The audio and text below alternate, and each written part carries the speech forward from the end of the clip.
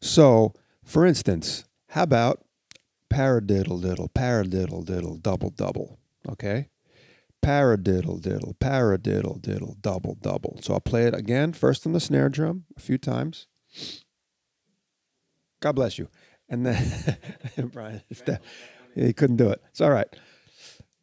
Paradiddle diddle, double double. I'll loop it a couple times, and then you'll hear more of this kind of flavor once I move it to the ride cymbal.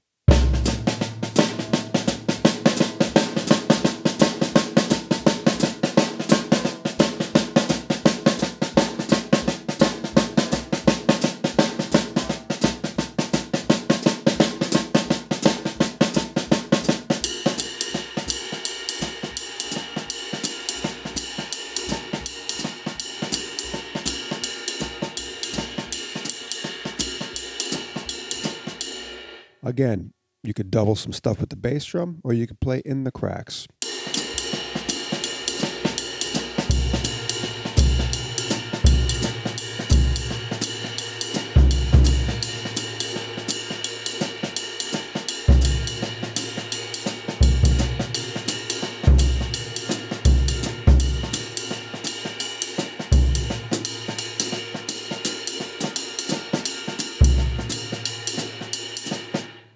If you play it up tempo, you kind of hear Elvin too.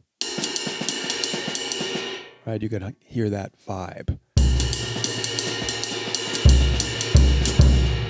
And it's the same hand pattern, but what's giving it that momentum is the bass drum placement.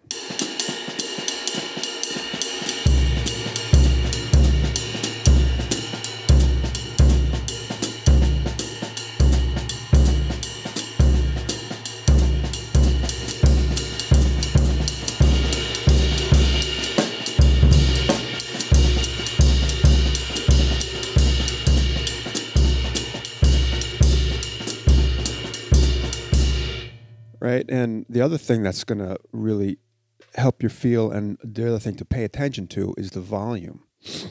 It's going to be a very different thing if you play.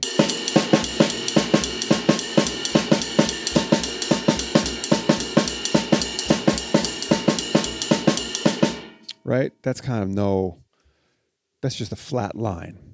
But once you get some subtlety and some dynamic range in between the snare drum and the cymbal, it's going to affect the feel.